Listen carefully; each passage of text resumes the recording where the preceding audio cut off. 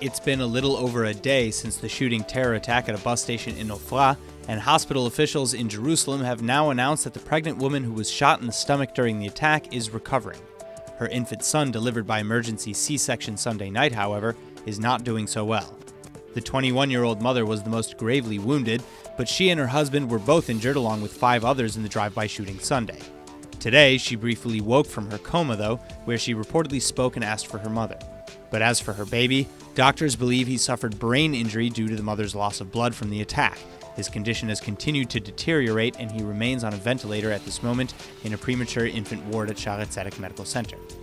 Now, the shooter, or shooters, as it's believed to be, are still on the run, with IDF troops setting up roadblocks and conducting raids in nearby areas like Ofra and Ramallah. In fact, IDF troops also raided on Monday the Ramallah offices of the PA official news agency Wafa.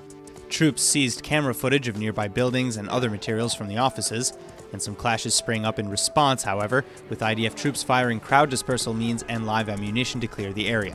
3 Palestinians were reportedly shot and several more were arrested.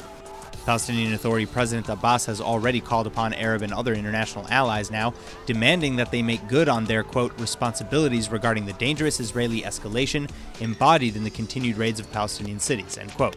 But Israeli officials have already indicated that they will not rest until the perpetrators are found. That being said, these terrorist suspects now join the Balkan shooter as infamous Palestinian terrorists who are in a rare display evading IDF capture.